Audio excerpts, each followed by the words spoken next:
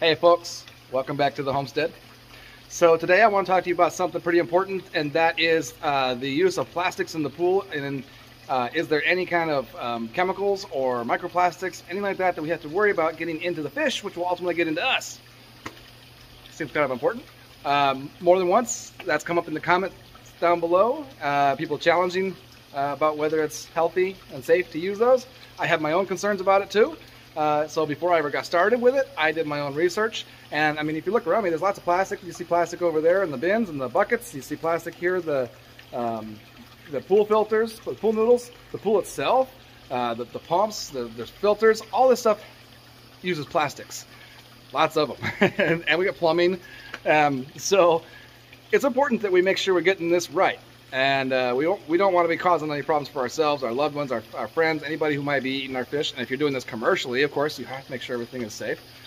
So let's talk about it. And let's start by talking about PVC and mainly the plumbing that is used. I have a piece of the plumbing right here I want to show you. All right, so this here is the type of pipe that I've used in my plumbing. This is well casing. And you can see right there it says well casing. This is a 2-inch PVC. You see all these numbers and letters and everything that are stamped on here? These look like codes. Well, they are codes, and they actually have some meaning that can tell us whether or not we should be using this stuff for our fish pond. All right, so let's take a look at some of these. So right here you're going to see that this says ASTM D1785. over here we have ASTM F40. Here we have ASTM D2665. What's this ASTM?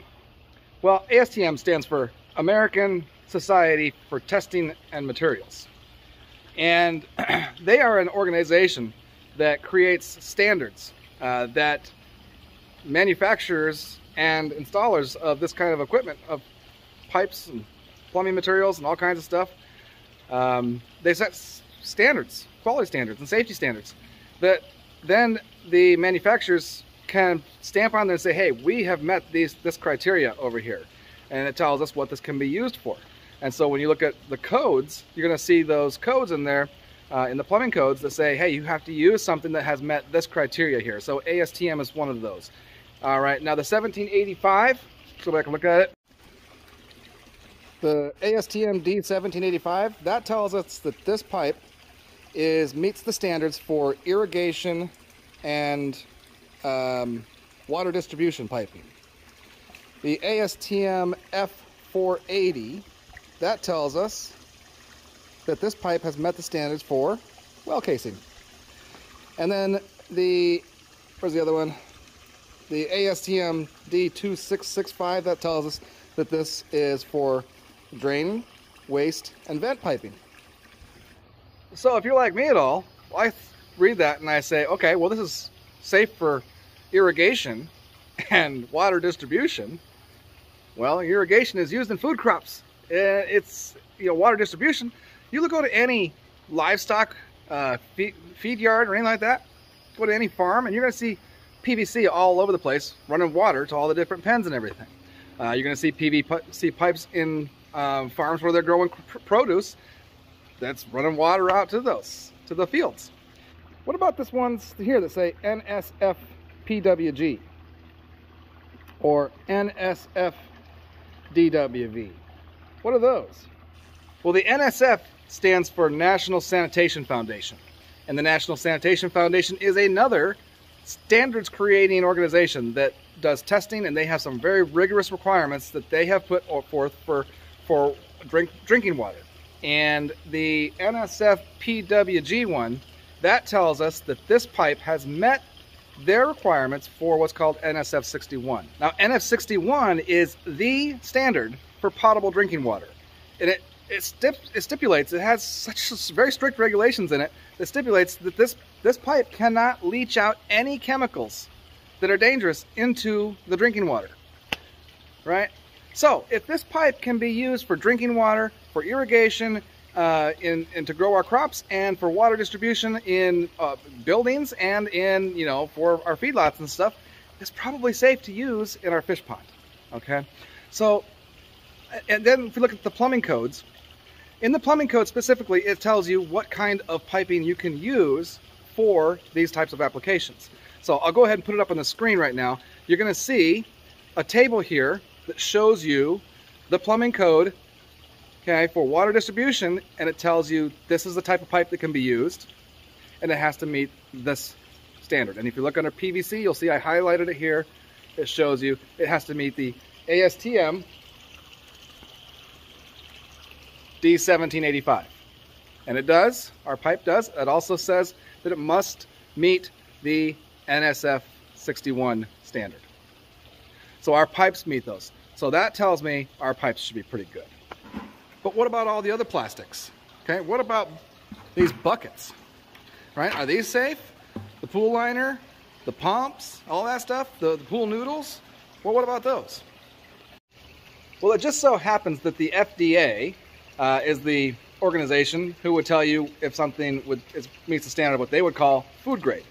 All right, and that would be any plastics that are used to in food packaging, food manufacturing, food production, distribution, anything like that, right?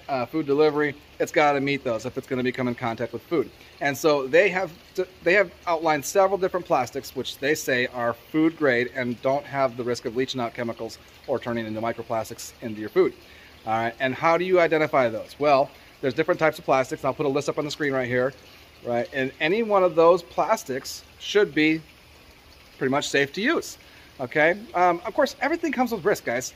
Everything comes with risk, but in plastic is, unfortunately, in modern society, it's just unavoidable. It's in our life constantly, and there's nowhere you can go to eat anywhere that plastics have not been used, right? You go to any restaurant, go to any grocery store, any food you ever are going to buy, plastics will have been involved.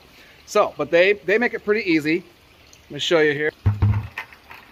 So here we're looking at this bucket. On the bottom of this bucket, you're going to see right here where it says HDPE, has this triangle and this number inside of here.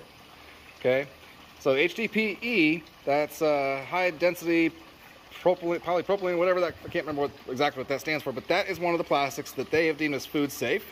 The number 2, if it didn't say HDPE on here, the number 2 right there would tell you that this is number 2. So they have a number coding system that goes like from 1 to 6. Well, it goes up higher than that, but 1 through 6 are generally considered food safe products. So if you're looking at a product and it's got one of these triangles on here, usually those are arrows. It's the recycling symbol with a number in there, but not always. Sometimes it's just a triangle like that. And inside of there'll be a number, and that number is telling you which type of plastic this is. That's how you can know if what you're looking at is food safe. Otherwise, if it doesn't have the number on there, like my pool liner, I'm sure you're not going to find a number on there, but I can look up on the manufacturer's website and see what type of material it is. This pool liner is made from PVC, okay? And so we've already determined that PVC is perfectly fine to use, okay? What about these pool noodles? Well, the pool noodles are made of polyethylene foam. Polyethylene foams are used in a lot of food packaging.